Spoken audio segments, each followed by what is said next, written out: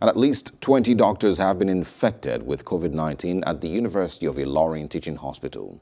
The president of UITH chapter of the Association of Resident Doctors ARD, Dr. Badmus Habeeb, said that members of the association were battling with the pandemic based on available resources.